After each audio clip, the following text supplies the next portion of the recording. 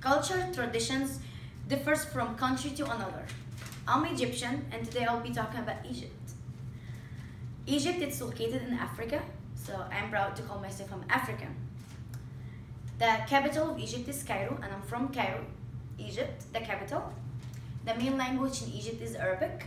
That's the main language, but we have another people that they talk another different language if they're from another countries. That's okay. The population demographic in there, the population in Egypt is 100 million people in there. The religions that's in there, there's 20% of Coptic Orthodox Christians, and the rest of 80% there are Sunni Muslims people. The political structures, it's supposed to be democratic, but it's not really democratic. Our president his name is Abdel Fattah al-Sisi. Transportations. People think that we still live with camels and we go to our jobs and places with camels, but this is not true. This is not right. Our transportation system, buses, trains, Cairo channels, metros, which is the subways, but we call it Cairo channel metros. Microbuses, they're like a small version of the buses. Taxi, we have Uber in there, and also we have got the Lyft, but Lyft there, people call it pink mustache. The entry requirements to visit Egypt is just Egyptian visa, as a tourist, and you can just enter Egypt. People, go visit Egypt. It's so cheap there. The $1 from here, it will be equal to 17.88 pounds Egyptian, my bad, 17.88 Egyptian pounds. It's so cheap, just $1 equals 17 pounds. Of course, our old civilization of Egypt is the great pharaohs temples, which is called Masalla. You know, we've got the pyramids, the Sphinx. How great it is, and it's not only in Cairo, it's everywhere. It's in Luxor, Aswan, Alexandria. How we dance there? We of course dance the belly dancing. We're pro in it, all of us. Visit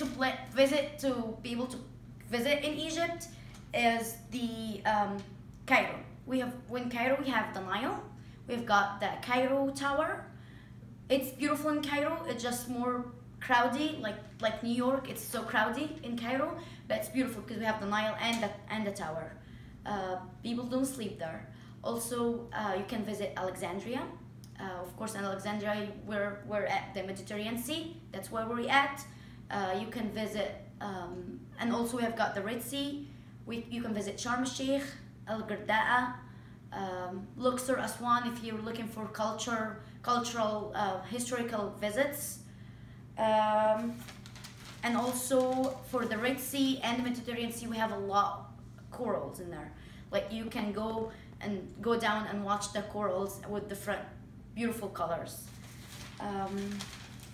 Now I'm gonna talk about gestures, how people treat you there. So when you go to Egypt, people are so friendly. People will always laugh in front of your face and smile to you. Our hospitality is great. So if you visit an Egyptian friend and her mom or his mom will give you a food, you have to go ahead and eat the whole food. And if you can't eat it and you're so full, ask them to like put it in a box for you to go. Yes, parents will get like, you have to eat your food. Also people there are so friendly. As I said, we're really nice. We take life so easy. So even though it's stressful, it's hard, it's hot, we just, take it easy and be positive all the time. People there are so positive.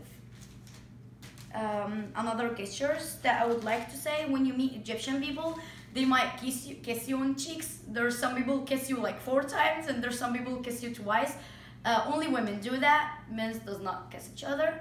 They don't kiss each other. They just shake hands. Only women kiss, cheeks and hugs. But that's all about the gestures. Egypt is just beautiful. I miss it so much. I miss the routine. I miss my friends there. Now I'm gonna tell you guys about my citations. Give me 1 second, sorry.